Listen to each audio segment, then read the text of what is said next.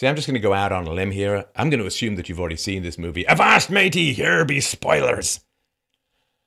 So the artistry, charm, and special effects, and one powerful twist are the only things that rescue Wonder Woman from its own stultifying cliches. First of all, I give you the cliches. 1. A female-run society is a paradise. See, when there are no men in society, everything is sunny, the landscape is beautiful, the women live in harmony with nature, and everything is wonderful. That is at least until a man shows up, bringing war in his wake. During the first scenes on the island of, well, let's just say it somewhat reminds me of the Greek island of Lesbos. The skies are blue, the waterfalls seem to spill diamonds, and no woman seems to age much past 45. The world of men outside this estrogen paradise matrix is portrayed as smoky, foggy, sour, and sallow. Grimy men growl and clutch at weapons, hard-faced, suspicious, and violent.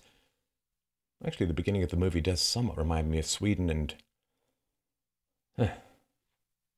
Now, of course, there are no old women on this island, because that would beg the question, where are all these women coming from?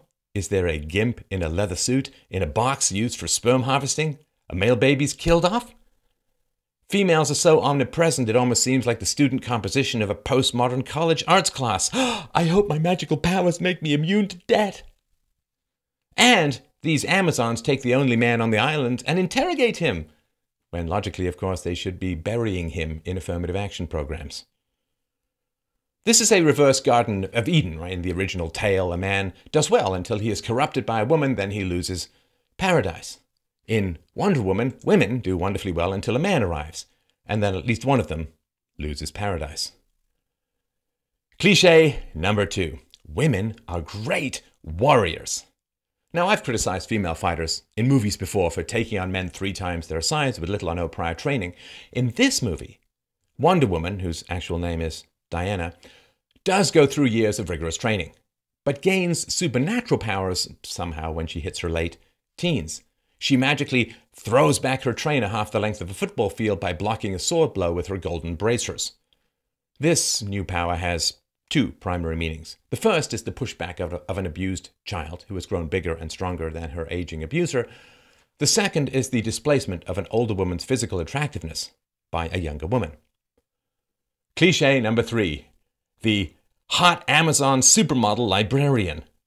A beautiful woman who has no idea how attractive she is. The dream of beta males everywhere who've never listened to Stanley Kowalski from A Streetcar Named Desire, who says this to an erotic woman fishing for compliments. I never met a dame yet that didn't know if she was good looking or not without being told, and there's some of them that give themselves credit for more than they've got. Trust me, the lead actress may be playing a naive, otherworldly warrior, but in real life, she knows exactly how attractive she is. She was a model who married a man who sold a hotel for $26 million. Here's a hint. You're not going to take off her thick glasses, tell her she's beautiful, and have her fall in love with you. Cliché number 4. The incomprehensibly jealous and angry villain. Now, the intergalactic badass in Wonder Woman is the god Ares, who becomes jealous of Zeus's favorite created toy, humanity. So this is basic sibling rivalry cliché 101. The elder sibling resents the younger sibling for the attention paid by the parents to the new arrival, who has displaced him. This monstrous myth of malevolent motivation serves as a convenient excuse for sibling viciousness, but has no actual basis in fact. Birth order seems to have little, if any, impact on personality. Sometimes siblings are just jerks. Now, to be fair to the movie, there is one stunning piece of originality in the villain, which we'll get to in a moment. Diana, princess of blow-dried hair, shopping and not eating. Sorry. Wrong Princess Diana. Diana, princess of Themyscira, possesses powers that make no sense at all. So Ares, the god of war, kills her father Zeus. Now, Ares has been provoking fights among mankind for thousands of years, but Diana was molded of clay, and Zeus was supposed to have breathed life into her a few short years before the movie began. Diana is an Amazon with superpowers, but the Amazons are mere mortals felled by a single bullet. It's all very confusing, even by superhero backstory standards. Now, Chris Pine. Chris Pine is, in fact, a charming pile of J. Crew waspy hotness and helps carry the movie with his one-liners that shouldn't be one-liners. Now, as the audience, you become attached to him, and then, of course, he has to die, so that the population of the world always gets used to male disposability. And even the way he dies makes no sense. He's piloting a plane full of poison gas, which he chooses to blow up rather than, say, land safely. Because why? Landing the plane safely would allow the poison gas to be deactivated. Blowing it up in midair will just spread the poison gas for hundreds of miles, causing countless deaths, the prevention of which was the whole point and MacGuffin of the movie to begin with. But you see, men must always be expendable, so plot and logic must be expendable as well. And if you think I'm kidding about male disposability, think of this. Remember the evil woman, Dr. Poison, who concocts the genocidal gas? Remember how Wonder Woman spares her life? She gets to live, the good guy doesn't. Now, as usual, almost all the on-screen deaths are male. Female deaths are inevitably deployed as a plot device to heighten the stakes, to raise the tension. Men die anonymously in quick succession, women die slowly or off-screen. Using sympathy for women to provoke male aggression does not seem very feminist to me.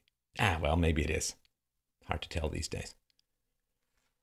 So, all men are evil or incompetent, except for non-white males, of course, with the exception of one, the Chris Pine character, who must die. Now, all women are wonderful and good, except for one, Dr. Poison, who gets to live. And what is the role of women in raising such nasty and violent men? Completely absent from the film, of course. Men are just bad. The women who raised them are just saints. For feminists and leftists, environment is everything. You know, you are a criminal because you were raised poor in a poor neighborhood, except for men. Well, they're just bad regardless of environment, regardless of the mothers and female daycare workers and female primary school teachers who raised them, regardless of the welfare state policies that women vote for. Environment creates badness, except for boys raised by women. Then the badness of boys has absolutely nothing to do with women at all. Tell these people that poverty shapes personality, they nod as if you're discussing the reality of gravity. Tell these people that female primary caregivers shape personality, they get very angry. Men are just naturally bad, right? Logically, though, if they are, then they're not to blame, any more than a wolf pack is to blame for hunting a deer. Logic. Always so inconvenient to exploitation. See, men generally pay the taxes that support feminist fantasies, and who wants to humanize the tax livestock? See, humanization and exploitation are opposites. Now, the one point of originality that redeems the movie in many ways is the identity of the villain. So Diana repeatedly states her belief that when she kills one bossy German, the war will end because that German is clearly Ares, the god of war, in disguise. However, after she kills him, the war continues, which of course makes no sense to her. So as it turns out, Ares turns out to be the head of the British government, Sir Patrick, who has been prolonging the war by inspiring and collaborating with the enemy. There is a conflict that cannot be ended, and it turns out it is the local government, your local government, that is collaborating with the, quote, enemy to prolong the war. This brings to mind so many things. The US arming and financing Al-Qaeda, the Afghanistan Mujahideen, ISIS invading Iraq and Afghanistan, helping to overthrow the governments of Libya and Syria, bomb everyone, bring everyone. That's the twist. That's the twist. It is the innocent-looking, benign, stuttering, polite, democratically elected leaders, your leaders, who are provoking and prolonging conflict. And the media, of course, well, that goes without saying. Now, here's something else that's interesting.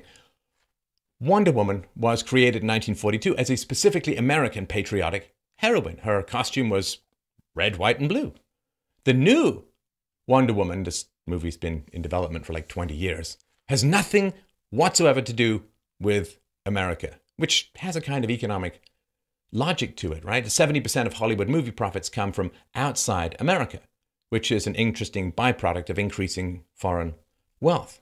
See, profits require that you short nationalism and long globalism. In storytelling, nationalism reduces international profits. Globalism increases them. Now, there's some value in this. Aggressive nationalism has been a problem in the past, to say the least. However, a movie promoting globalism that destroys Germans could be seen as half movie, half documentary.